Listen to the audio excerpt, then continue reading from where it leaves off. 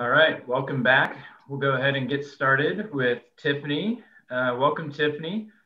Tiffany Petra is a sensory manager at Yakima Chief Hops and holds a BA from the University of Northern Iowa. And in 2014, she completed the UC Davis Applied Sensory and Consumer Science Certificate Program while building her first raw materials sensory program. It's important to note that this is a beginner's guide to hop sensory analysis. As you can imagine, in half an hour, this is something you can only cover so much of, and it's a very deep topic. The seminar is tailored to the sensory novice, and in this seminar, Tiffany will demonstrate hop aroma analysis procedures and discuss the role sensory plays in quality assessment.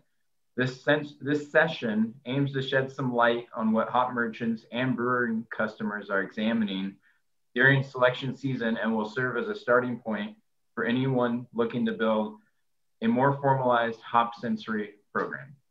So without further ado, I will let you take it away, Tiffany. Thank you. Can you hear me okay? Yes, we can. All right, let me see if I can get this screen share going. How's that working? Good. All right, perfect. So thank you so much for having me. I was pretty thrilled when Anne and Melissa reached out to me to present. I love talking about sensory analysis, so I appreciate you having me here on the last day of the convention. I am situated in the Yakima Chief Aroma Dome, which is our sensory lab, and it was completed in peak COVID times in our summer. So not many people have had the opportunity to actually see our space, but I'm excited to host you virtually here today. As Blake mentioned, today is meant to be a pretty brief overview of some foundational concepts of sensory analysis of hops, and it's just an opportunity to give growers a bit of context as to what we're looking for when we receive hops, and other merchants are as well, and what brewing customers are looking at when they're assessing hops. I hope this will give you some easy tools to access if you're thinking of starting to perform sensory analysis on the farm.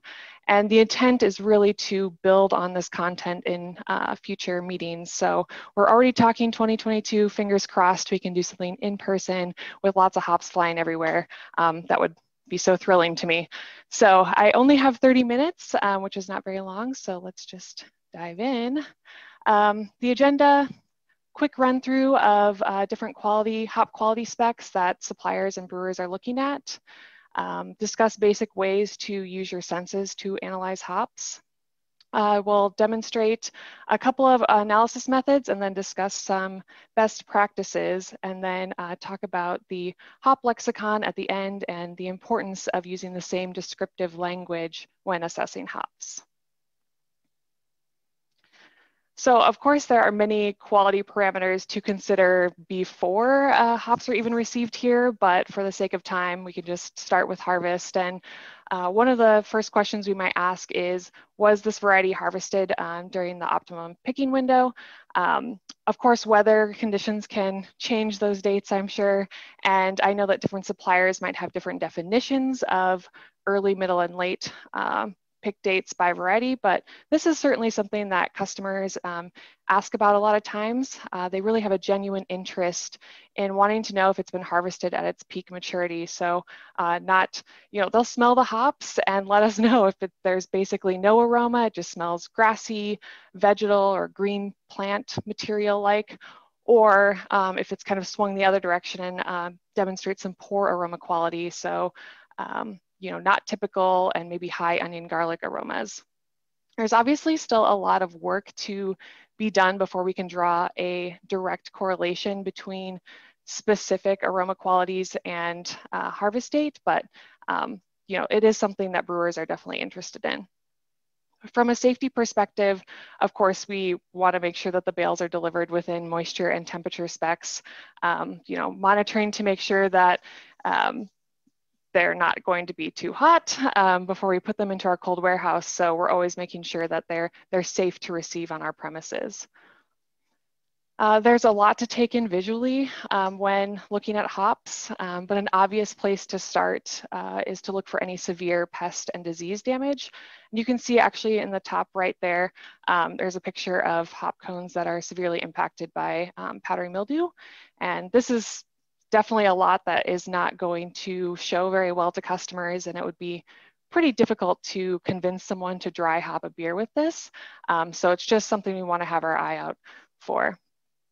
We really look for green cones that are uniform.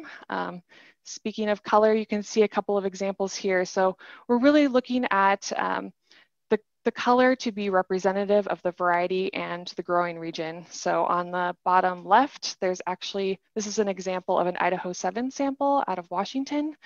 And then right next to it is a Citra sample from Oregon. And very different green colors, but I would consider them to be basically true to type. So they would both receive pretty high ratings, especially because we don't see a large percentage of damaged brown cones compared to the green material. We will also look for mainly intact cones, so not wanting to see a high degree of shatter, just to ensure and to check that all of the hops have been kilned and baled appropriately. Of course, the WSDA will perform leaf, seed, and stem analysis and let us know that the bales are full of hop cones and not other plant material. And then our quality lab is going to run brewing values to make sure they're within spec for each variety. So sensory evaluation means that we are making or taking measurements using our senses. And honestly, this is just a pretty quick training that I give our bale receiving crew at the beginning of harvest every year. So we talk about, yeah, you're given lots of tools. You have a moisture probe, you have a temperature gun, you're given scales, and you can take those measurements, but you also have extra tools that you can leverage, and we would expect that you would use them to make some best judgment. So based on the last slide, using your sight to examine the hop sample, what does it look like? Does it have obvious pest or disease damage? Is the bale mostly brown instead of green or greenish yellow? If you're finding a lot of brown cones, can you start looking at other bales to see if this is a trend through the whole lot, or there's just a few that are affected? They can also use their hands. So as they're taking that sample and looking at it, they can start to feel it and see if the cones are mostly intact and staying intact, or if they're shattering upon touch, or maybe they take it out and it immediately falls apart. It's just powder. That could mean that it was over kilned, or that it was the bottom of the kiln bed and they maybe need to go check another bale as well. Are the cones too wet? We're also looking at that. We don't want to receive something that's too high in moisture. So a quick check is, to try to break the cones apart between your hands. If it's just kind of balling up and not really breaking down, that might be an indicator. If you squeeze it and it retains that shape, it's probably an indication that the strig is still retaining too much moisture and those weren't kilned long enough. So to further check if you are on the right track, you can also take a quick smell of the sample. And so we practice smelling some standards, but they're going to look, maybe if it's really high shatter, they can take a smell of that. Does it smell oxidized? So I make everyone smell an isovaleric acid standard, cheesy sweat socks. It's really disgusting. If I smell it before noon, it's a rough one, but they're checking to see if those hop oils are already starting to oxidize, and that's when they need to raise their hand and say, there's something going on here. On the flip side, it could smell under-dried if they've noticed that it's kind of retaining its shape and they give it a smell. Is it, does it smell musty, kind of like composting leaves? Again, those are both things that we would want to know and be made aware of so we could do some further investigation throughout that entire lot. So if you have, to kind of dive a little bit more into how to assess the aroma of hops, I wanted to talk through a couple of methods that are used throughout the industry. And, as Blake mentioned, this is pretty introductory. So if you've been in the industry for a long time, the traditional hop hand rub is not new to you. But this is perhaps one of the most widely used assessment methods, probably because a lot of brewers use it when they perform hop selection. They visit their supplier and decide which lots are going to satisfy their contracts for the year. It's a pretty easy method to set up and to execute. It does require a lot of cleanup, so that's something to note, but essentially you just take a small handful of cones and you're going to rub the cones between your hands, slowly rupturing those lupulin glands. And then I always like to give a little fluff and then smell the sample. So it's, no barrier to access there. You really can just grab any hop sample and rub it and smell it. So it is considered the industry standard for hop selection. And it has other advantages too. It's limited sample prep. It gives you that opportunity to assess the overall quality. As the previous slides mentioned, you can perform that tactile and visual evaluation to see if there's any obvious damage. But there are some disadvantages as well. There's aroma carryover. So you can see that there's already lupulin buildup on my hands. You can imagine after 6 samples or so, it's going to be pretty thick. So the chance of taking aroma from one sample and applying it to the next is pretty high. It's not super standardized. It's, you might be grabbing different amounts of hops. You might be smelling them in the same order as your partner. It's a very fatiguing method. You're probably literally getting hop material into your sinuses. And it can be challenging to apply this method to other sample types. So it's relatively easy to break down whole leaf hops between your hands, but when you're trying to apply this to T90 pellets, that proves to be a little bit more painful and challenging, I guess. So let's see if I can advance. So to answer that, the American Society of Brewing Chemists came out with the hop grind sensory evaluation method in 2018. And I'm not really going to demonstrate this one because the thought of grinding hop samples and that noise coming through Zoom sounds pretty awful, but it's also pretty simple. It's an easily accessible method. So you essentially just weigh 10 grams of hop cones or pellets, you grind that sample using a blade grinder, and then you want to make sure that you have a similar powder, coarseness of powder across all your samples. And then you place it in an amber glass jar with a lid and evaluate it within 60 minutes of grinding. And when the ASBC was developing that method, we did do some triangle tests to see that if panelists could tell the difference between a freshly ground sample and ones that have been sitting out for certain amounts of time. And we did see that around 60 minutes, they noted higher oxidation levels, so higher cheesy off notes. And we definitely recommend tossing it after it's been at room temperature for 60 minutes. So it has, it's a manageable sample prep. It is more standardized. I would say that it does have some fatiguing qualities. You are still smelling that hot material. So there's probably a set number of samples that you can ask panelists to perform in one sitting. And for us, that's 8 samples during most of the year and 10 samples at a time during harvest because it needs to be high throughput. So quickly, just some best practices when starting to assess samples. You want to start by asking yourself what data you want to collect. So if you're going to build a ballot, make sure that you're asking the right questions and you'll be collecting the data in the way that you will be easy to process. So talking with the key stakeholders in your organization, what do you want to know about these samples so you're not wasting anyone's time. You also are training panelists maybe on how to smell hops, and maybe you've come up with this cool method and you've gotten everyone in the same room, but don't ever forget that you need to train panelists on how to fill out that ballot as well. So that takes one extra session, but walking everyone through it and making sure they fill it out to its completeness is really important, and it'll make sure that you're not chasing people down trying to fill in those gaps. Pretty standard best practices would be to blind code samples, mask the sample appearance, randomize the sample order across panelists to minimize biases. And I always recommend incorporating a rest and recovery period between samples. So for us, 1 to 2 minutes seems to be pretty sufficient. So panelists are directed to wait 1 full minute between samples.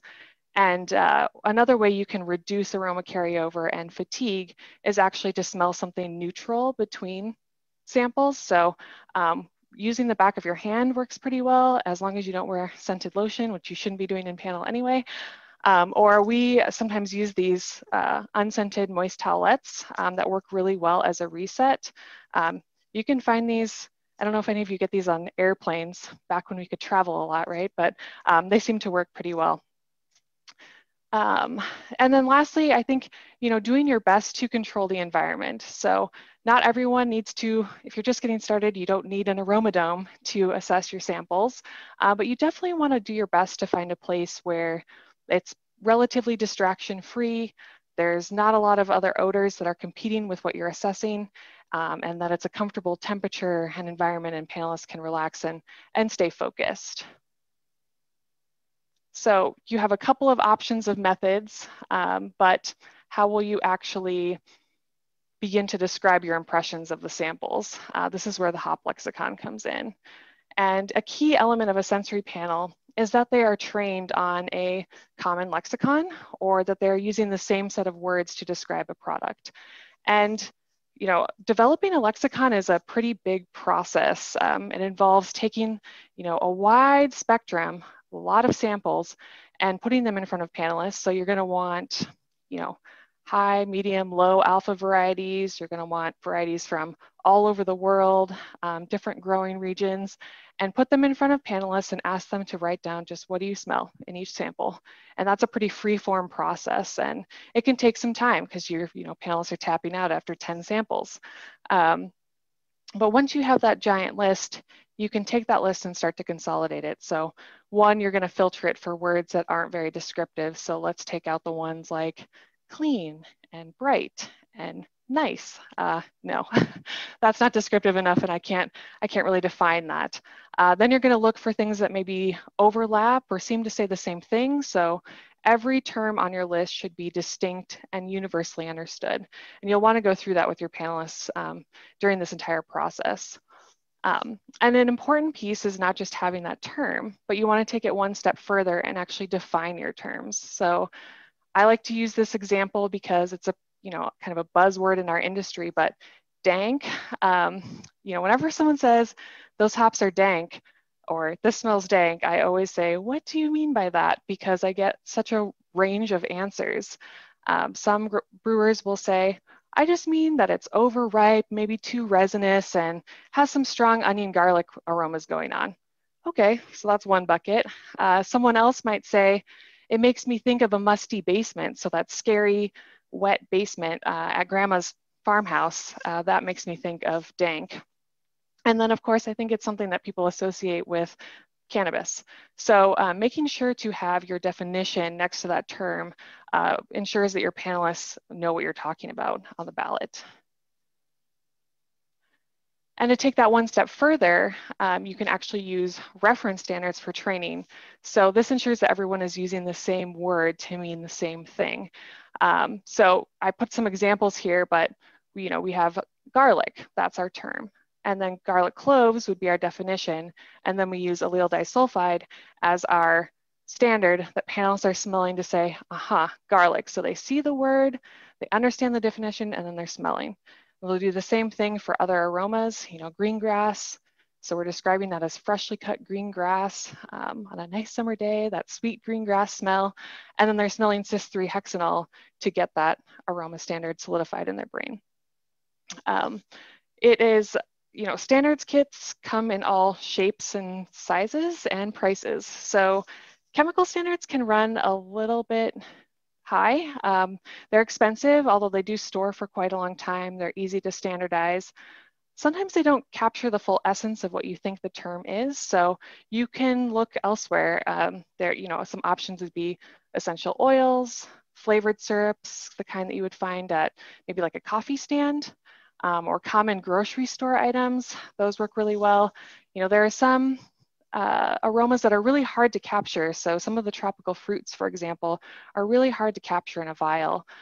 So there are days when we'll just have a funky fruits pop-up training and invite all panelists to come, well, now one at a time, but at a different time, to come and actually take time and smell different fruits and have that recent experience saying, okay, passion fruit, it's not something I eat every day, so I don't have a strong association, but they're taking time and they're smelling it or they're eating it, and then they can confidently fill it out on their ballot. Training and repetition really matter. I've seen panelists go from, smelling a set of standards and only being able to detect in a blind setting 25% of them correctly. And that can be pretty sad. I've seen panelists feel pretty defeated, but by challenging them and saying, can you just try smelling your standard set once or twice a week for the next 4 or 5 weeks, and I want to quiz you again. And then I add in duplicates, so I add in replicates, and then I take away some to make sure that they aren't just going through a checklist in their brain, and watching them after 1 or 2 months be able to identify 90+%. I mean, it's pretty amazing. We're really training for a consistent response to a stimulus. So the example I always give is, seeing a red light and then you know to stop. And that's what we're really trying to do. You're training on garlic, you're training on pine, you're training on green grass, so much so that when you smell it in a hop sample, you know exactly what standard to put down. So I know that I smell green grass in this hop sample because I've trained on it. And so many people, when they start in sensory, say, it's a familiar smell, but I don't know how to put words to it. And this is the way that you really drive that home and make panelists feel empowered to put down the correct aromas on a palette. So I know I ripped through that, but I always like to give more time for question and answers. I hope that we are able to do, something way more interactive in the future. I always say that it's pretty boring to talk about sensory. It's way more fun to do sensory. So I still am crossing my fingers for 2022, but I appreciate you sticking it out with me virtually in a screen world today. There are plenty of great resources out there to get you started. I've put a few on the screen. All of these will have, methods of analysis and webinars, technical papers, and additionally, you can always reach out to me or the team at Yakima Chief. We're happy to answer questions. We really aim to bring brewers and growers together, and I do believe that sensory analysis can help strengthen that relationship. So I guess that is all I had for you today, and we will see if any questions popped up after my whirlwind presentation. Thanks a lot, Tiffany. That was great and a really good, like you said, rudimentary understanding of how you guys approach sensory and some good tips for everyone else here too. Just checking the Q&A. Looks like we might have had one pop up. Okay, here we go. What's your favorite part of sensory, and in your opinion, is the most beneficial use of a sensory department? My favorite part? That's a good question. I love hop sensory, and I love drinking beer too, but I love the training aspect of it. I love giving, one of the ways that we use sensory analysis at Yakima Chief is, of course, to collect data, but also as a great tool to empower all of our employees to be really knowledgeable about our products and hopefully represent growers in a really good light. So bringing departments and people who don't typically have, access to hops, maybe they work in an office setting, or they think all hops smell the same, and they're remembering the time when it was just high alpha, and so they don't necessarily love the smell of hops. But being able to educate people and take them through the full spectrum of varieties and to show them that side by side, see these differences, that training part is really, really fun, and I love doing that. The most, let's see, there are different ways you can leverage, and it depends on where the sensory department, it can be utilized as a quality control aspect, and during harvest, that's sort of the function that we play. As we're receiving lots, we really want to do a quick quality check on them and make sure that they're within specification on what we would expect of each variety. You can use, obviously, for any research projects, we are, have a pretty robust beer sensory program, and using that to actually take it one step further and say, yeah, it can smell like this on the table, but what's it going to do in beer? And really pushing the boundaries on that. And then you can also, gosh, I'm trying to think of other ways that we use sensory analysis, but incorporating it into a breeding program, I suppose. So for new product development or variety development, is this a novel variety? So if you have a trained panel that's used to smelling a lot of hops, they're going to be a good indicator to say, well, hold the phone. This smells way different than anything else I've ever smelled before. This is a novel variety. Or, they might help you decide that determine that this variety smells very similar to this other variety that maybe is less sustainable. So let's try to do some brewing trials and replace and see if we can find a good suitable replacement that's more sustainable for the industry. So a lot of different ways. I mean, that's up to your organization on how you want to leverage that group and the data. Great. We have another interesting one in these times. How have you been handling sensory with COVID restrictions?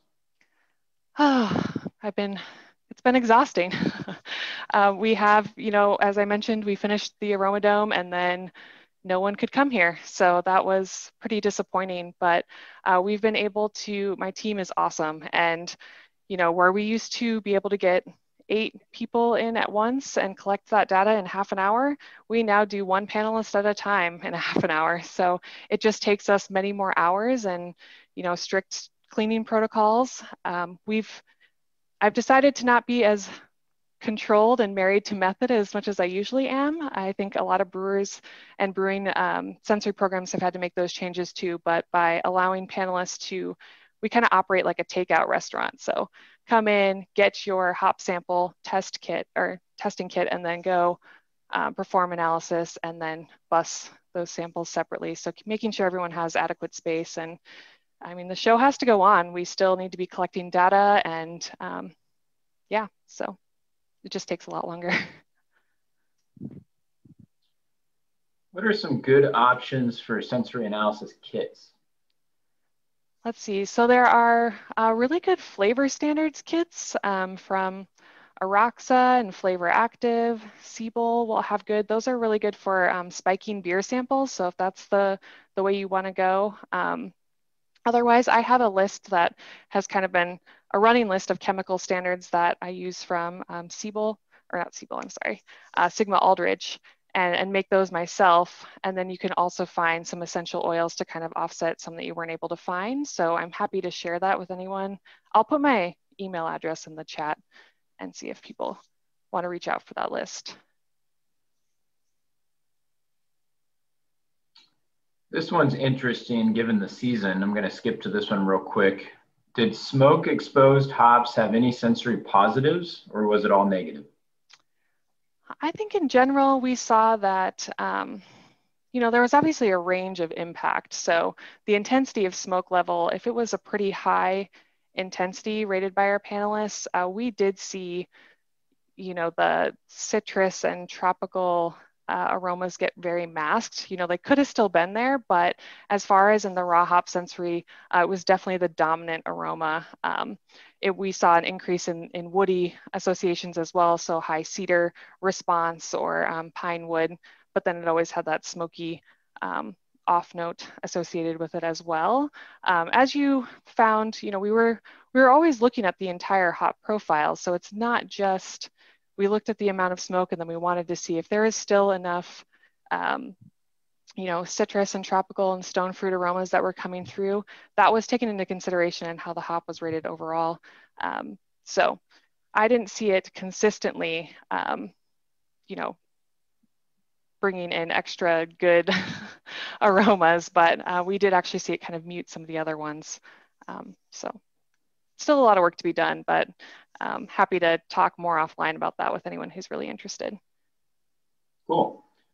Last question before we wrap up. Do you have a quantitative scale, say 1 to 9, that you use to measure color? Do you implement any image analyses for cone quality? That's a great question. We actually just use a 1 to 5 scale on color, and we're doing that based off of % brown cones to green. So it's not really a color or hue, I guess. It's more about % of damaged cones to nice cones. And we do use pictures to train our eyes, but it's actually just a group of individuals who are assessing them right now. So, in the future, I think we'd love to incorporate some AI so that we don't have to utilize as much of our personnel to do that, but we're going to have to train a model first. So that's what we really focused on this year, was getting more eyeballs on the samples and coming up with a consensus on what that rating would be so that we could train a model in the future, because we do take pictures of everything as well. Excellent. Well, thanks again, Tiffany, for sharing some of your knowledge with us today. Hopefully we'll all get to come check out the Aroma Dome, which sounds amazing. Yes, visit me. Sometime soon as things improve here in 2021, hopefully.